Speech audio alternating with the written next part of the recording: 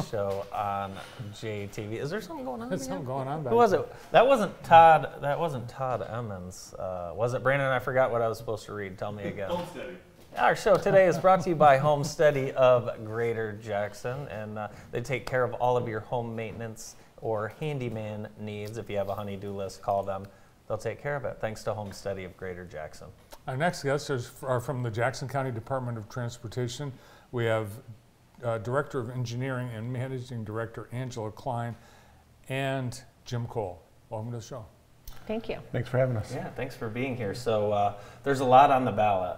There's a ton on the ballot, but we're talking roads today.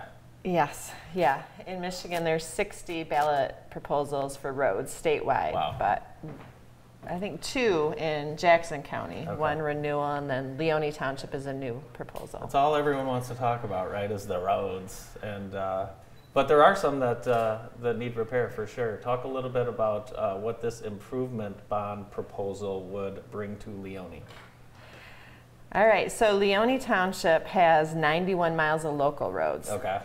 So it would be improving those 91 miles of local roads. They have 13 miles of gravel roads, and if this was approved and done, they wouldn't have any more gravel roads. Okay. It would pave all the gravel road surfaces. So you can talk about your Pacer. Yeah, so this is so we rate our roads by Pacer rating, which is a surface evaluation.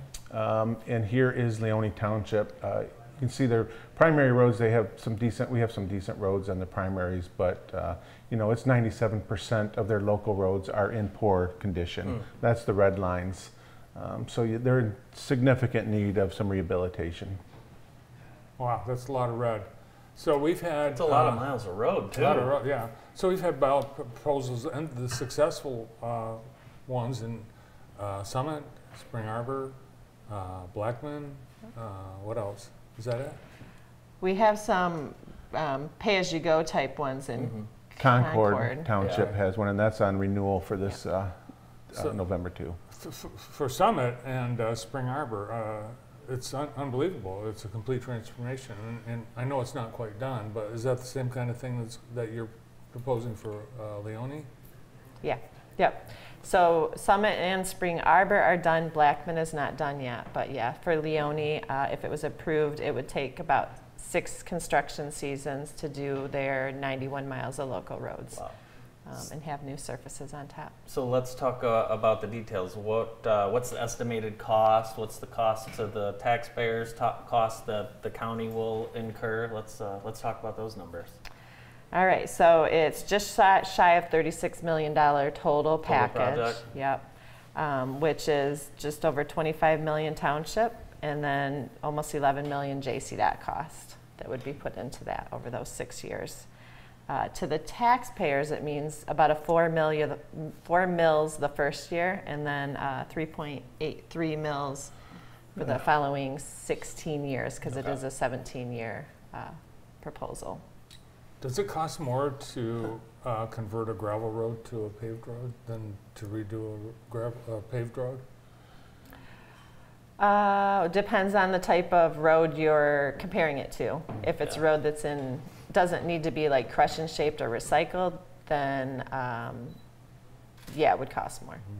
But a gravel road has a good base, so we're really just adding some gravel on top and paving over it typically. Jim, it costs a lot more to build a road today than it did 20 years ago. Obviously, everyone's talking about inflation, cost of goods, services, the labor market, of course, all things that are needed to complete a project like that.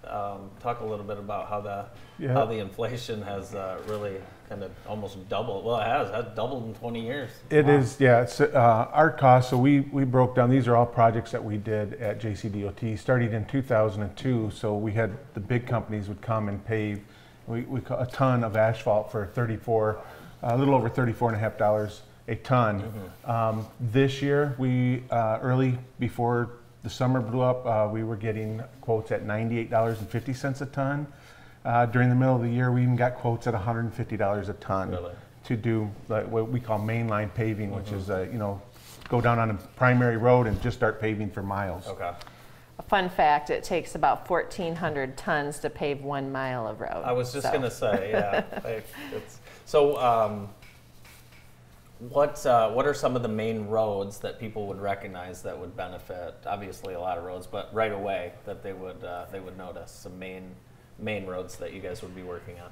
So not this slide. This slide is the primaries that the township and the county board voted to do a special project with us this past. Well, we just got done with it, but that was for primary roads. Okay. So Leone Township residents have 8.11 miles, I think, of primary roads that we partnered with them. So JCDOT had the labor and material costs, and then the county and Leone Township used their marijuana tax revenues to pay for the materials for those roads. Okay. So those were primary roads, but that was an example to try to get people to see what they could have if they approve this initiative. So, but main locals, Yeah, so Huggins Road, Noon Road, right around the golf course. Page Ave is actually, once you get past Ballard Road, is a local road. So those are some of your primary or your heavier traffic local roads that would be done.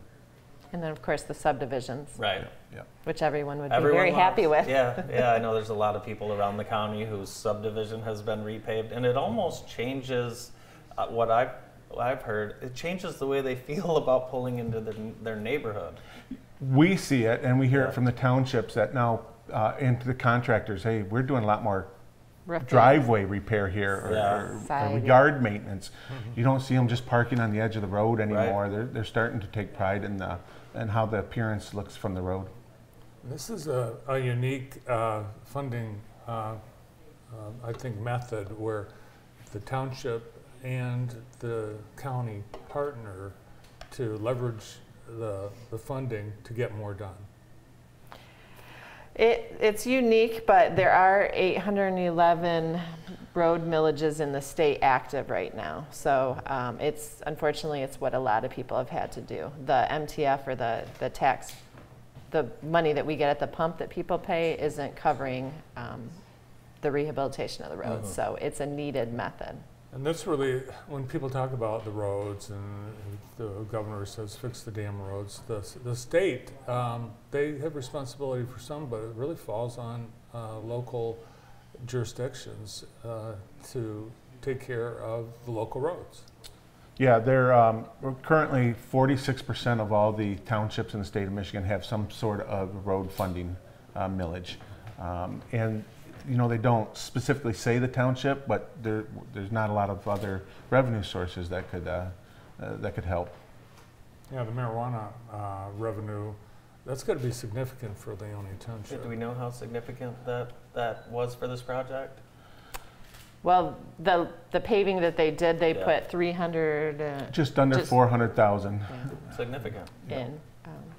But at the public meetings we held for this proposal, the residents did ask the township board about putting in, a % of that each year, and they don't know how much they'll get. Last year or 2 years ago, it was 0, so they don't know how Right. much they'll get each year. So it's hard for them to commit to putting that in. But It's likely to go up rather than down, I would think. most things in life go up and down, Most things, for sure. right? Are you guys hiring right now? Oh yeah. Yeah. Anyone with a CDL, we are hiring. All right. Or mechanics. We have a few positions for mechanics open, but I think it's 6 or 7 plow drivers we're still looking Okay. for. Awesome. Yeah, and that snow's coming quick. Yeah, don't say that. Thank you guys for coming in and explaining the improvement bond. We appreciate it. Thank you. Good to see you guys. Angela Kline and Jim Cole from Jackson County Department of Transportation. Todd Emmons and Bill Jors will join us right after this break.